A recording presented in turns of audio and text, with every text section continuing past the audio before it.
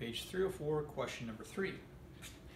It is estimated the meteor that created the crater shown in figure 6.21 on the previous page had a radius of 40 meters, mass of 2.6 times 10 to the 8 kilograms, struck the Earth at a speed of 7.20 times 10 to the 4 kilometers per hour. So we have a mass of 2.6 times 10 to the power of 8 kilograms.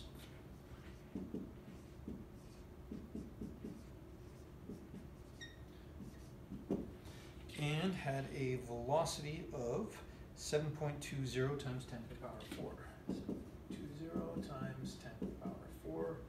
Now, we don't want the value in kilometers per hour, so if we divide by 3.6, we will convert that from kilometers per hour into meters per second. Part A, what was the kinetic energy of the meteor at the instant of impact?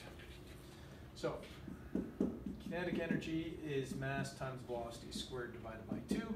So our mass is 2.6 times 10 to the power of 8 kilograms multiplied by our velocity 7.20 times 10 to the power of 4 divided by 3.6. That's in meters per second, which we have to square. Divide the whole thing by 2.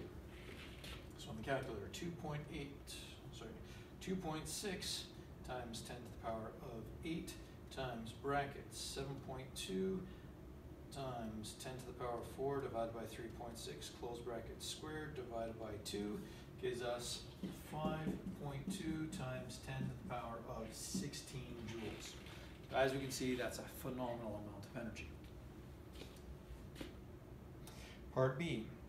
When 1 ton of TNT explodes, it releases about 4.6 times 10 to the 9 joules of energy. In terms of tons of TNT, how much energy did the meteor have at impact? So to calculate this, we're looking for a ratio. So we need to take the energy of the meteor and divide it by the energy of the TNT. So we know our meteor is 5.2 times 10 to the power of 16 joules. And for our ton of TNT, it's 4.6 times 10 to the 9. That is for 1 ton of TNT. So we're figuring out how many tons of TNT are required to make the same amount of energy as the meteor had. So when we divide these, we have 5.2 second EE16 divided by 4.6 second EE9 gives me 11304,347.83. The joules cancel out and we're left with tons of TNT.